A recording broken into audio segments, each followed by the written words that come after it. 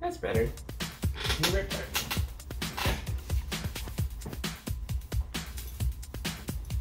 Hey Pete's and Peepettes, Z's here with another video. And this video is kind of different because obviously you can see my face. This is a Reptar. September has been a hell of a month. It's not right, buddy. It's not right, buddy. It's not right, buddy. So next few videos are going to be interesting. This is actually the start of something new called ZJTV, and ZJTV is going to be an awesome thing. It's going to include a bunch of art videos. It's going to include things like no, Reptar, no. Why are you eating that? No, you can't do that. No, sir. First things first, I suppose, sorry about the inactivity. I just moved into a new place. Obviously you can see the new studio a little bit. I need to get some lights up. So, yeah. Alright, so I'm launching a new page. It's going to be a very, work with me here, but it's going to be very more active than where I have been. It's called ZJTV. Obviously, ZJ is my my initials. ZJ, up to you. Welcome. Okay, so also celebrity interviews or voice actor interviews. I have a lot of them planned out, and I've already started doing some of them. And the first one up is actually going to be the first episode of ZJTV, so stay tuned for that. You may know him. I think you do. Alright, Pete's and Peepettes, Z's out, and enjoy the rest of your day. Thank you. Alright, bud. I'll take your leave. Alright, so welcome to the show, and thank you for taking your time out of your day. I know you're on the other side of the world right now. Oh, are you talking to me? Yeah, I'm talking. Of course, I'm talking to you. I actually, sorry. I thought you were introducing the show, and I was like, oh, that's so cool. He's welcoming everybody from around the world, and then it was like, oh, I think he's talking to you, Matt. Yeah, I'm talking to you. Well, I actually pre-recorded an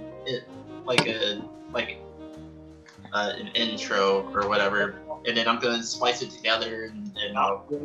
Yeah.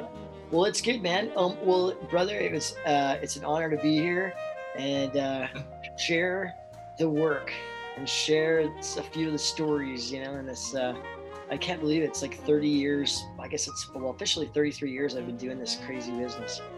Wow. Well, I'm 27 now, so whenever I was like really young, like I didn't connect the dots together to see that you were all over animation and other avenues. Yeah. Like I had no idea that you played Raphael in the TV series of the live action series. Yeah. Of Teenage Mutant Ninja Turtles. Yeah. I was in the suit for Turtles 3, so I got jumping around like a crazy man inside this blind, deaf, and dumb suit. And then they then asked me to do the voice for Raph for the Fox Kids version of it, and so I was like, yeah, I would love to play Raph. So about that role, that was probably the only time that we actually got to see a fifth Ninja Turtle on screen. Venus was her name. Yeah. Yep. And actually, thanks to the series that you did, because you guys met the Power Rangers. You remember the Space Ranger combination versus thing? It was a cool special. Because of that, you guys have like in the comic books, the Teenage Mutant Ninja Turtles are meeting with the Power Rangers and everything like that, which is pretty cool. Yeah. So whenever you were a Ninja Turtle, least for the movie, like, how did you manage to get into that role? You know, it's funny because not realizing at the time how big an iconic series, like say, or a franchise, you know, the Turtles was, except for obviously, you know, knowing that it was in the theaters, and you know, it's like a lot of my friends that were, you know, having kids, you know, at that time too, you know, their kids were like bananas, like insane crazy about the Turtles. So that then when I got this audition to actually, you know, play one of the Turtles, I'm like, yeah, put me in, man. So it was amazing because, you know, my athletics side of things, even though I'm not a gymnast, but, you know, doing track and you know, and lots of other stuff like that, it fed my love of sort of being really active and trying a new role, you know, to literally jump inside the suit, right? And so it was so much fun to just like prep for the audition. So I literally watched Turtles, the first, you know, the first movie, and just like studied every move that they did, studied how, you know, how he moved and how he did things. And, you know, because the audition was going to be about a month later, and they said, you know, we want to make sure that you can do a backflip, as he said, you know, by the end. And also you're not claustrophobic, so being inside the suit. And he said, you know, we want it to be, you know, honoring what the Turtles, you know, is, but at the same time they're saying make it your own. So, you know, I had so much fun being able to create, you know, sort of like Raphael, you know, in this, I guess, version 3, you know, to go in line with, you know, all the brilliant work that everyone else has done, you know, on the other inceptions of the movies and stuff, right? And yeah, so it was really cool because, you know, like even when we were filming, most of the time I was like, literally, I say I was blind, deaf, and dumb because I couldn't see a lot of the time because our eyes were pretty much nailed shut, except for these little peek holes so that we could sort of navigate, you know, across a room. You're pretty much being like Godzilla because that.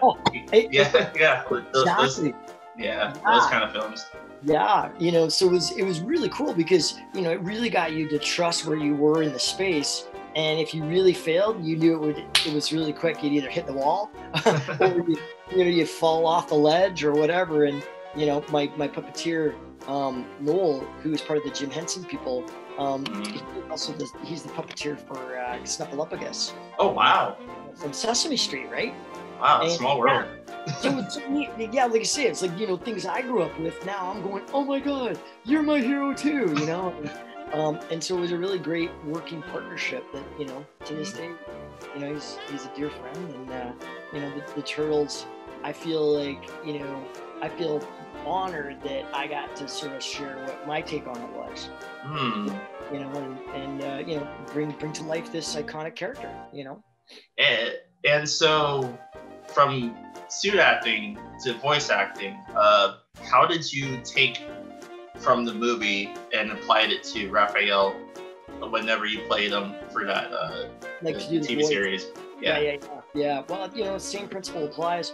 Honoring, you know, sort of the integrity of what the franchise was, right? And so for Raphael, you know, it was obviously, it's like, you know, being true to like where his heart was, where he lived, and you know, and so then to do it with my voice, you know, it was such a privilege to be able to do something like that, right? Because, you know, I also work with some of my best friends, and because we recorded it up in Vancouver, so you know, I was friends already with the other guys that ended up being the Turtles, right? Yeah, so, that's crazy.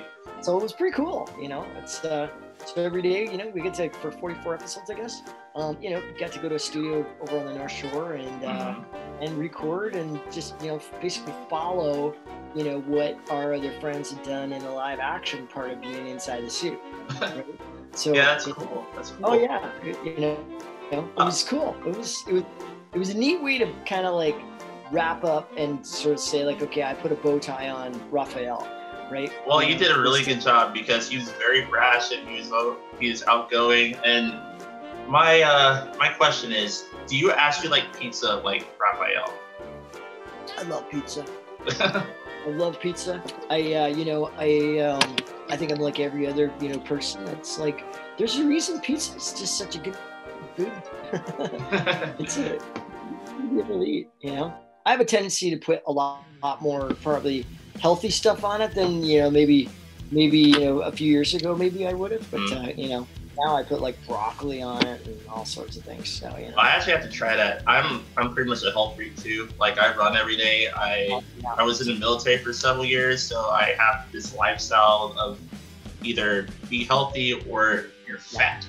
Yeah, it's true. Yeah, absolutely. It's and sometimes it's amazing to keep it that simple, right? Because you ask yourself like, how do I feel when I move? And I feel good about myself. I feel good in my clothes. I feel just good. Just feel good. Yep. Okay, so like speaking of filming, well, voice acting in Canada, a lot of the old anime like characters were always filmed in Canada, like DBZ, Sailor Moon, Gundam Wing. They always had Canadian actors. Yeah. And you guys usually have your little circle who, I know you and Sam played two of the main characters on Gundam Seed. Like you played Kira and he played Athrun. Yeah. So what was that like whenever you were, how did you get into anime like in the first place? Yeah, there's one primary studio here in Vancouver. They're called Ocean Studios, and they probably, they do like 90% of anime. I bet now it's probably more like 100%. And so, once again, it was a neat place that like everybody, okay, when you got hired at Ocean, there's a pretty good chance you're going to do an anime series. Mm-hmm. Right? And so, same thing, an art form that I had no idea what it was, until like the first, the first one that I ended up getting, and it was such a cool education into like this really cool art form that then, I was then gifted to be able to say, okay, let's see if I could, what we call paint between the lines. So, so basically you're in before the person starts talking and you're out before they finish talking. And then the editor can splice it all together and, make it like it's, it matches the animation, right? So what was your first anime role? Was it the Captain N one? No, Captain N was my first prelay actually. That was the first Saturday morning. Sort of, for me, like, oh my God, we all grew up watching, I grew up myself watching like, Mighty Mouse and like the Super Friends and, Adventures of He-Man and all that. And so for me to get Captain N, which apparently was pretty popular for, I guess, for the first little bit, just because of Nintendo and all that, right? Right. But it was so neat to be able to, to sort of like for the first time see the work that I'd done be on Saturday morning cartoons. Like I just thought that was just so cool. Yeah, that was only the beginning of it. I guess so, because like yeah. Oh man, so Ronin Warriors, like whenever now that I know that it's you, like the whole Armor Wildfire, Dalchi, the whole thing, like that's definitely you. Like whenever you got into Ryo's role, like were you supposed to just talk as yourself, or were you trying to, make something more like energetic, young, or was that how you were back then?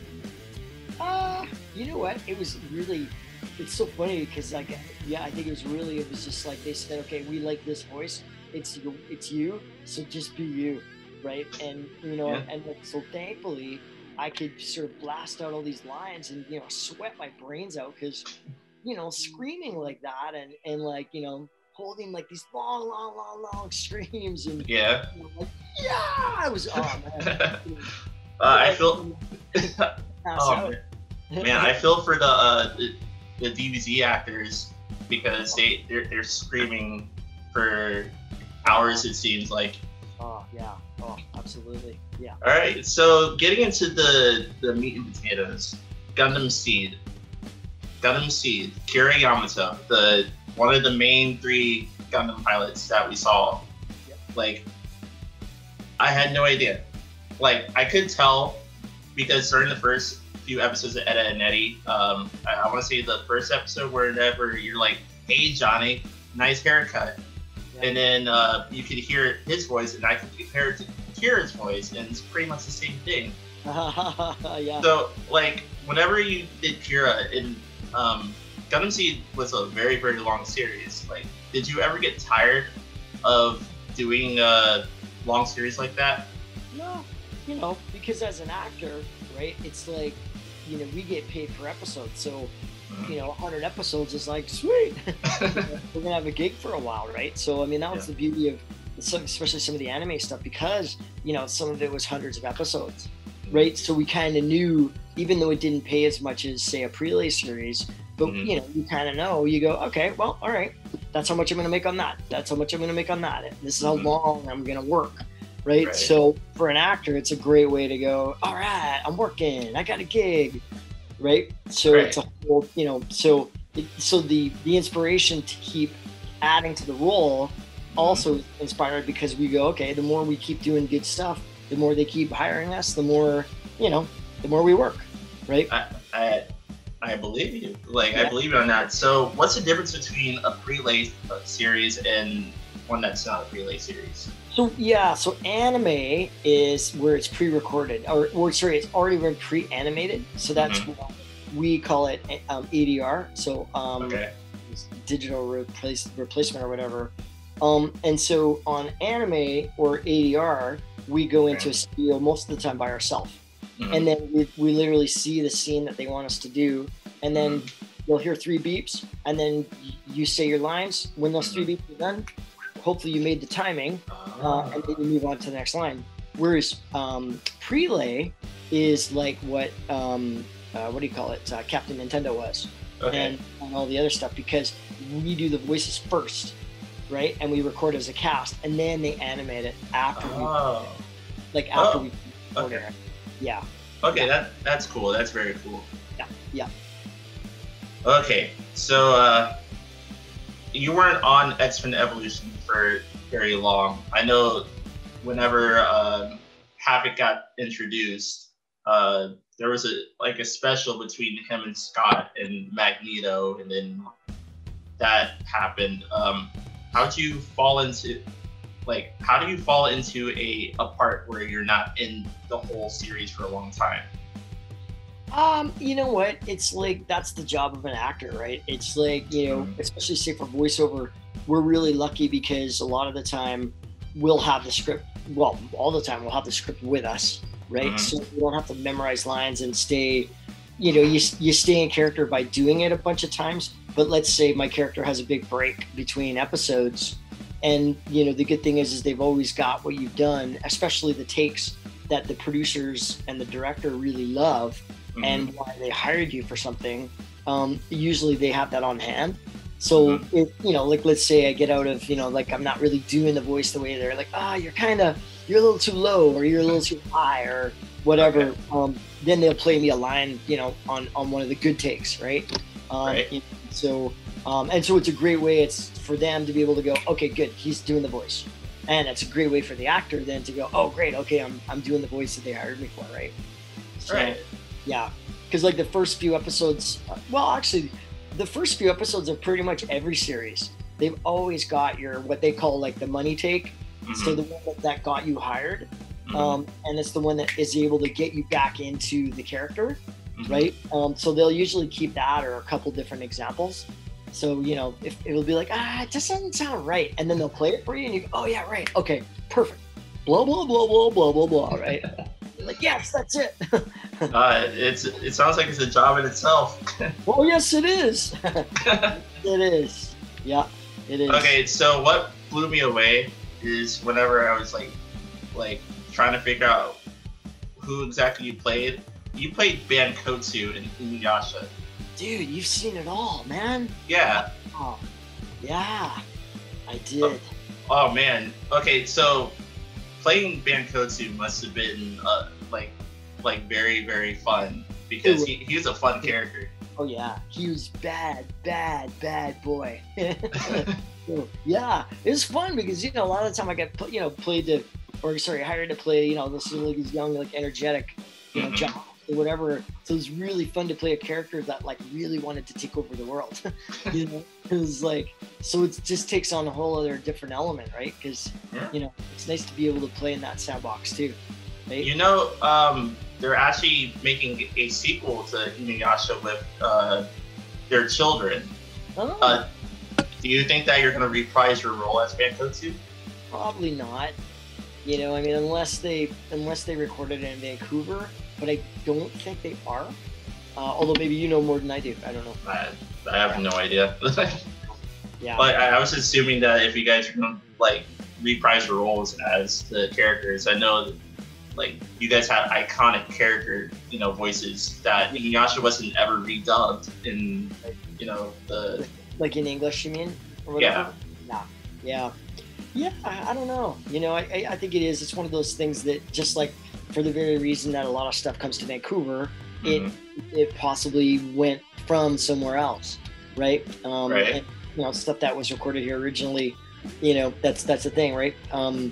Flavors change. People want to move on to different things, and sometimes even producers go, okay, let's see if we can do it. I heard that there was a lot of. I think there's a place in Texas that I know did a lot of anime sort of right around the same time that Vancouver was doing a lot, and possibly now maybe it does like a lot of it too. I don't know.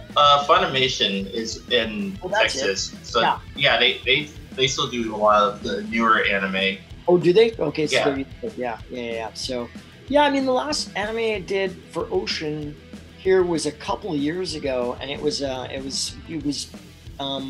two really famous. I think they're South Korean.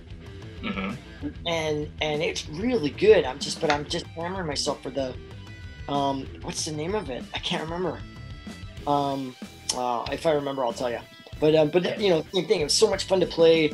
A character that, interestingly enough, was a lot like the guy that I played in what do you call it? Transformers. He had that same kind of like, yeah, let's do this, and kind of always getting into trouble, and then kind of going like, whoops, after he's kind of like blown up the whole city.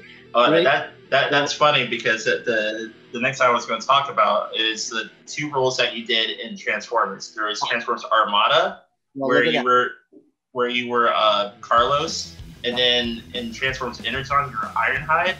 Ironhide's the Transformer, the blue Transformer that blows stuff up. Yeah. The one that you probably were referring to. Yeah.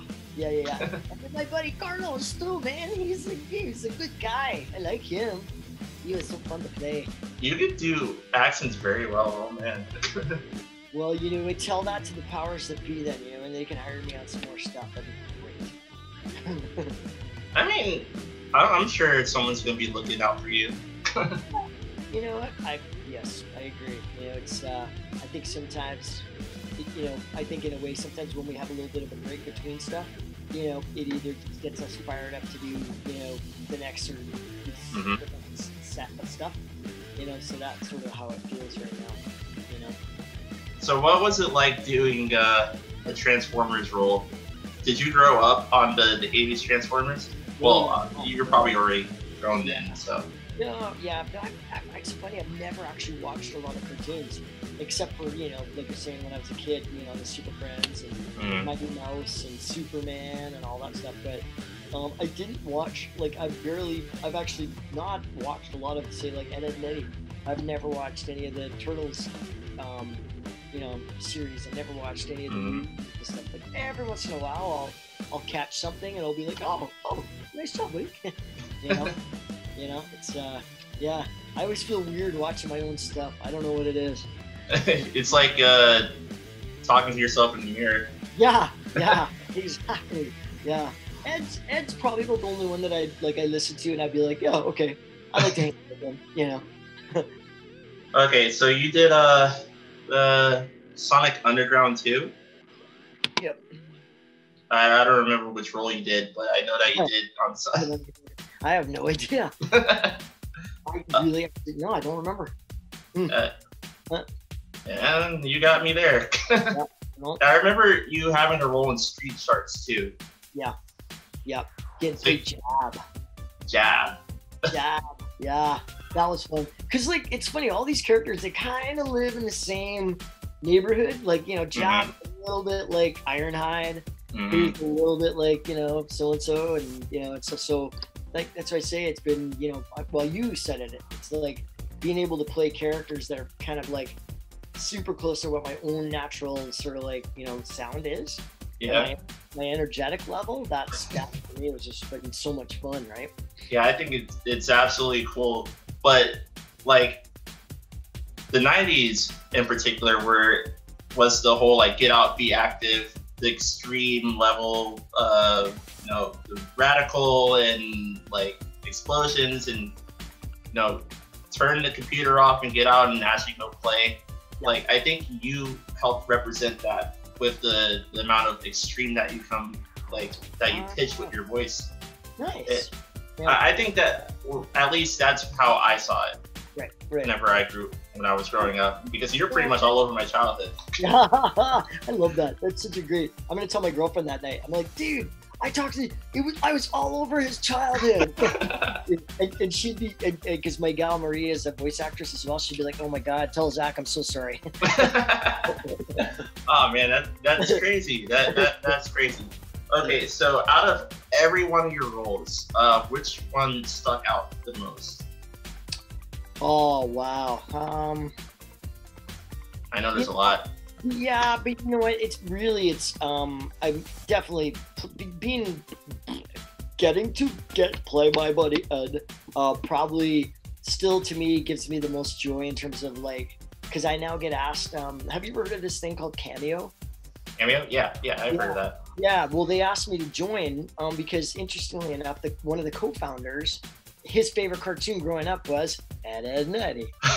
Right? So he literally was like, okay, I have no idea if this guy will say yes to joining the Cameo, but you know, he reached out and said, I liked what they stand for. I like that they do a ton of, they do a lot of fundraising stuff as well.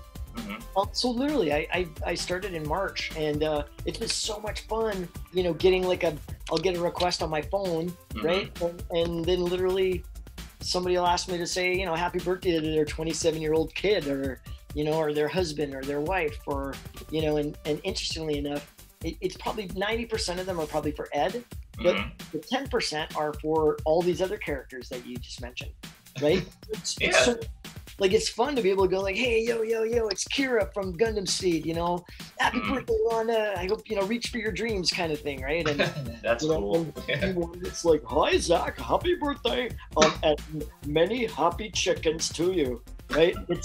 That's so cool. That's the coolest thing ever. Yeah, I mean, they're brilliant for putting it together. So I feel honored that they would, you know, ask me to do that. It's just, once again, it's just a gift that just keeps on giving, you know. So oh, you did My Little Pony too? Yes, I did. Oh man. Yeah, guy named Soren, who's like a little bit kind of in my wheelhouse. You know, extreme sports pony. So you know, when they put the characters out there, it was awesome because like the director and the producer, they're like, dude, we know who needs to play this part. So it was so much fun just to, you know, kind of get their vote of confidence already to say like, we know where you come from. So, you know, because I literally just finished running around North America. When I got back, they're like, hey man, we got this role. It was made for you. His name's Soren. It's named after the creator's son, right? And so I'm like, dude, I'm in. So, you know, it's been very, very, very good fun. That's absolutely cool. Okay, so here's a twist. Okay, all of your characters, Kira, Ed, Havoc, Raphael, if they're all in the same room together, how would they interact with each other? Oh, that'd be, what a party. See, well, you know, Raphael would be mixing drinks. Is this a PG show? No. Is this a general PG show, or okay? So it's okay to say Raphael would be mixing drinks? Yeah, okay. That's fine. Okay, so Raphael would be mixing drinks, and you know, let's see, Carlos would be spinning like some tunes, right? Yeah. In the back, probably have like a headband on, like you got on, because I used to have a headband like that. Yeah, I gotta keep the sweat out. Hey, brother, you, me both. And say like, and then Ed would be the life of the party. He'd be like the guy coming through, everybody dancing, and he'd be like, oh, kick my feet, hello, right? But he'd have like hors d'oeuvres and stuff, you know, all that. And then all my anime characters would all be having like this total like full on like rap session together. Oh man, that's cool. Yeah. And then it would just be like a full on solid dance party. You know, and you'd have like Soren, literally soaring over top of the whole party. You know, so it's just so beautiful. Oh man, that's cool. I forgot to say, because then Tenderheart would wrap the whole thing up saying, you know, you guys, I love you all. You're all awesome. Thank you for coming to my, my party. And can I swear on your show? Yeah. Okay, so you'd be like, yeah, I love you all. Get the fuck out. Oh man, that's great. I didn't want to ask this, but you need to. Okay. So during the Ed and Eddy movie, what was the scam that pissed all of the kids off in order for like to make the Eds leave the cul-de-sac? Oh wow, God, that's like, I think you know it's so funny. Like we never signed an NDA, but like I know there's like this little thing inside my brain that's going like I can feel the creators going like, don't tell him, or we will find you and we will. No, I actually don't know. I actually have no idea. Wow. Just like people have asked before, what's underneath Double D's hat? I'm like, I don't think it'd be pretty. Let's put it that way. There's speculations that he has like scars or something, or he's bald, or yeah, maybe, yeah. You know, or he just like pulls it all back, and puts it in a bun. Who knows, right? Yeah. Okay, so the scam was that bad that pissed everyone off. I think Johnny had like a bear trap on his head, and people had things bitten off and missing. Yeah. What do you think happened? What do I think happened? I think it was just a whole lot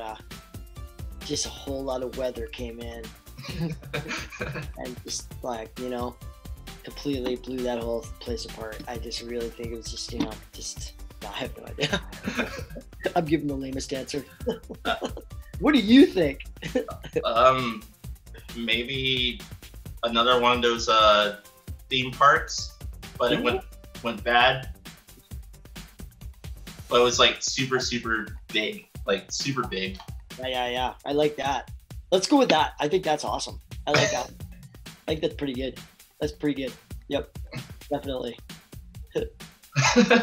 Oh man, that's crazy. So if Ed was able to pilot a Gundam, how do you think he would act?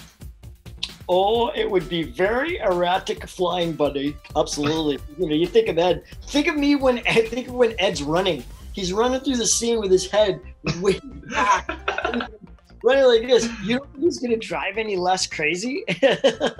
So, you know, probably be constantly like driving up like this, going, you know.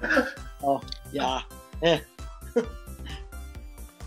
I actually don't have any more questions. I guess say something. That's good.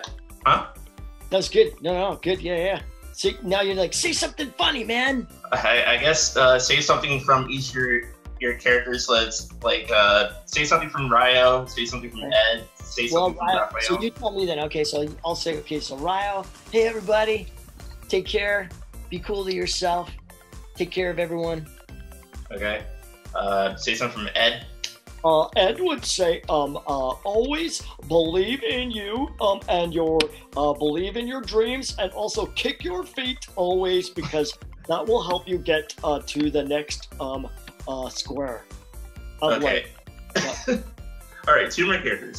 Do Bankotsu. Bankotsu, you better have a good life and be good.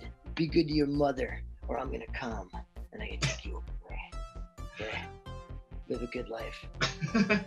And let's do Kira, because Kira's your normal voice. Yeah, that's true. Absolutely. Yeah, man. You know, for real, in these wild, crazy COVID times, you know, just take care of yourselves and be good to each other. Keep calm, carry on, you know, wash your hands, put your mask on, And just keep being kind to each other, because I think that's what we really need right now too, right? Yeah, we definitely need that. And everybody listen to Zach's show like a ton, because it needs to go like over the top. I definitely appreciate it. I definitely appreciate the time. We definitely have to do this again. Maybe get Sam Vincent and get the other Gundam people together. We have like a Gundam little panel. Yep. We could always get. I know Sam's always into stuff like that, so I'm sure I could get me in. I could probably get Sam for sure. The two of us could talk your ear off for an hour. So that would be a fantastic idea. Imagine Akron and Kira and Ed and Double D. Whoa. that would be a cool thing. Definitely gonna plan it for the next one. Please do. Absolutely. Let me know, because I'll get Sam. He's in. He's a good guy. Ah, sweet. All right. Okay, buddy. All right. I definitely appreciate it. Thank you. Thanks, brother. Take care. All right. Take care. Bye-bye. Bye-bye. Oh yeah, one more thing. Like, subscribe, share, and hit that notification bell, because there's going to be a lot more things going on. And happy October. Remember to stay positive, peeps and peepettes, or everybody in between. Thank you for being here with me as I do these types of videos, and prepare to see my face more. Alright, see ya.